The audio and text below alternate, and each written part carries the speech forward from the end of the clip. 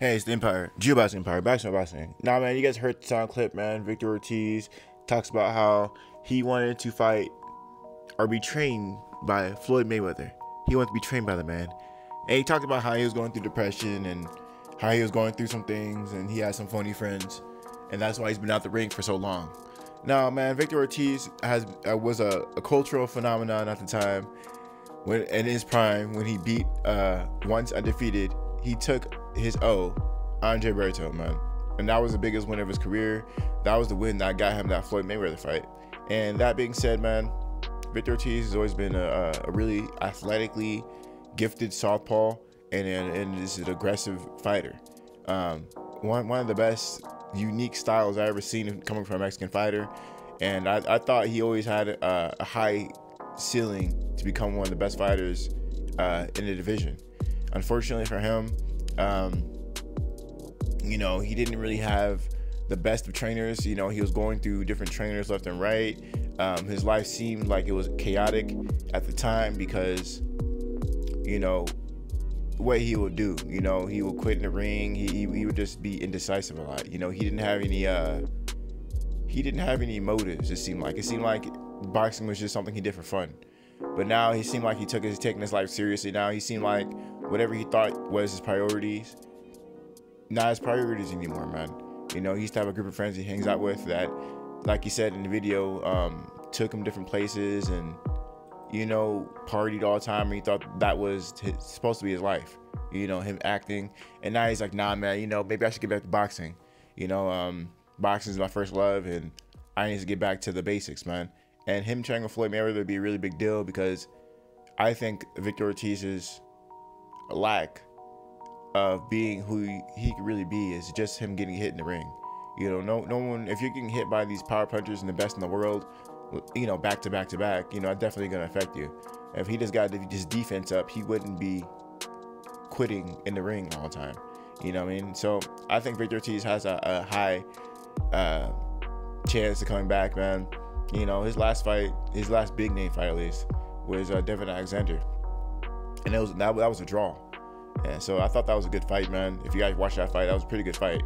And yeah, man, I just feel like Victor Ortiz, man, he needs to come back for sure.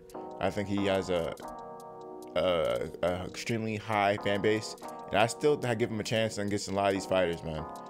That guy is like a super athlete. He's always doing triathlons. He's always running, swimming, doing all kind of. When you do the triathlons, it's like when you bike for a couple miles or 10 miles or something like that, something dumb, and then you run for a billion miles and you swim for a billion miles. It's crazy. I don't even know the details, but I know you're doing multiple strenuous activities for long periods of time, and they're all marathons, right? That's the kind of stuff Victor Ortiz is into. He's always been an active guy. He's always been an in shape kind of guy.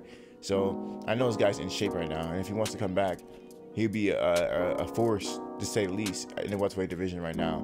Especially because people tend to overrate these fighters who are undefeated, i.e. like a Danny Garcia, like a Keith Thurman, like a Sean Porter, like a lot of fighters who were undefeated, Kell Brook, undefeated years ago, who could never be touched, but now they took the door's open now.